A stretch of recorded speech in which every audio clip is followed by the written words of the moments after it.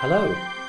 For those of you who may not know me, my name is Rod, and I would like to welcome those of you new to the Managing Digital Media online course.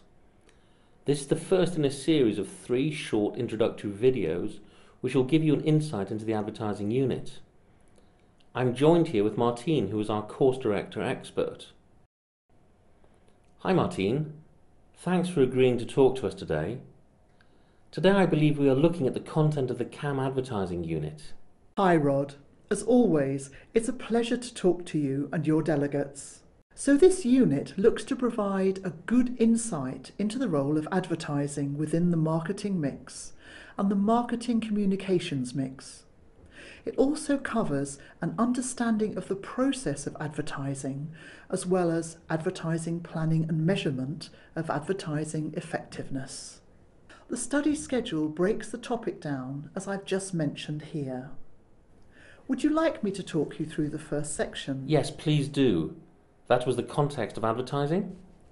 Yes, that's right.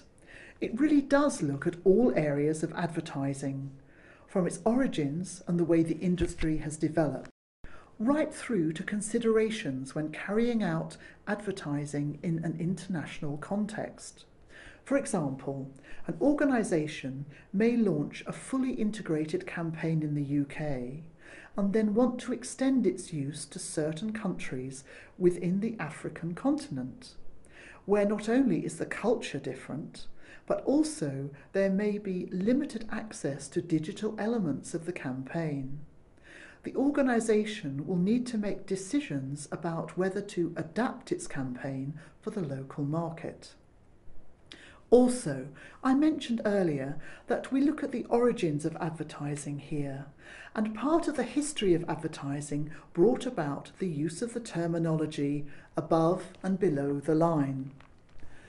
This meant something originally when Procter & Gamble, one of the world's biggest client companies for advertising, commissioned so much advertising that their agency earned enough commission from booking their media to cover the costs of creative and production.